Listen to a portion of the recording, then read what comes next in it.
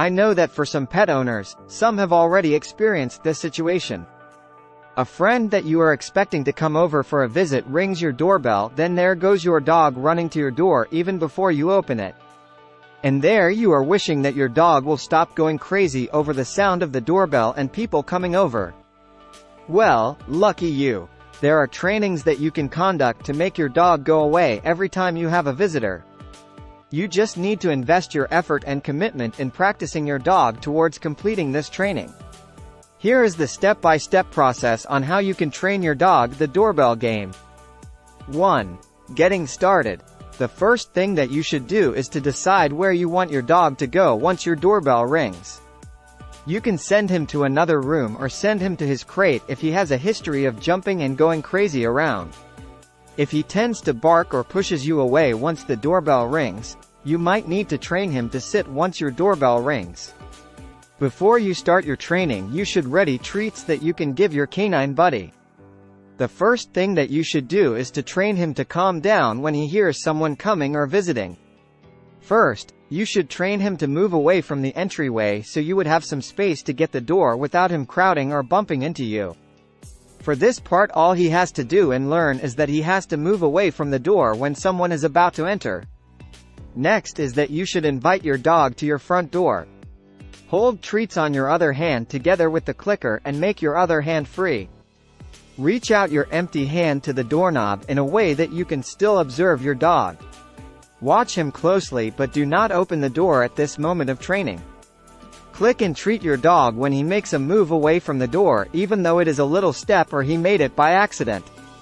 You have to repeat this exercise for about 8 to 10 times while walking from different areas of your house towards your door. After each successful try, give him his treat. When you think that you have tried this step for many times and he figured out that he will get a treat every time he moves back, you are now ready for the next step. If he does otherwise, repeat this step for a longer time and you may need to increase your reinforcements. 2.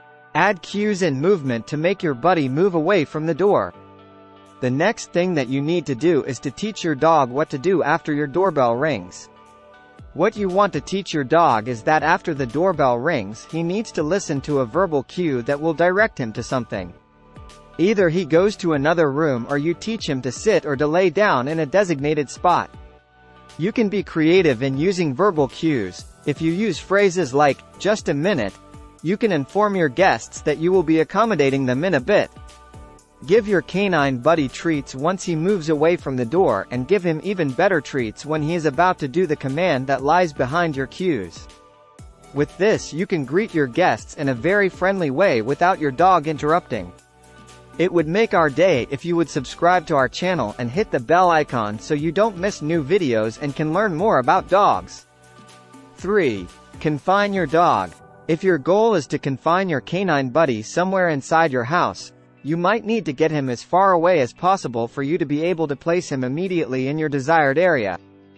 During your first practices, you need to actually bring him to the area where you want him to stay, and you will be needing high-value treats for this one. Once you are already in the area, give him the treats that he deserves and add lots of talk and a positive vibe so he wouldn't be able to think that bringing him in that area is a negative act. You can offer him a chew toy to keep him occupied while he is in his confinement area. 4. Use a sit station. If you tend to use the sit cue, you should already be a step ahead. Set up a mat or a rug several steps behind your door so what your dog knows where to stay. This will serve as his visual cue so it is much easier for him. Direct your dog to the rug after you say your cue and ask him to sit. Then slowly go back to the door while observing if he remains on the mat. Practice this and increase the distance between you and your dog in small steps and take it one step at a time. Continue the training by coming from different parts of your house towards your door. 5. Open the door. Once your dog is all set in his position, you can now try opening the door and see if he remains in position. If he does, walk towards him and to give him his treat, then repeat this step several times before you move on to opening the door. Once you think that he is ready, open the door just a little, then close it, then give his dog his reward if he didn't move. Continue until you successfully open your door completely while your dog is still in his place. Practice this by adding a person to come inside, and if your dog moves once your guest is inside, tell your guest to back up and go again outside. Block your dog and direct him to go back to his area. 6. Add the doorbell. Now you can add the doorbell in the process. You just have to repeat all the process above, but now add the sound of the doorbell. Now you will be able to demonstrate the whole process to him, but do not forget to give him his treats. Continue doing this until he gets used to it. Continue this training until your canine buddy gets used to it. Soon he will be ready to receive and be around guests without getting too jumpy in no time. Thanks for watching the video. Do you want to be a good pack leader and stop your dog's behavioral problems for good? Check out the first link in the description and get your dog training video series absolutely free. Don't forget to hit that like button and subscribe for more dog-related content.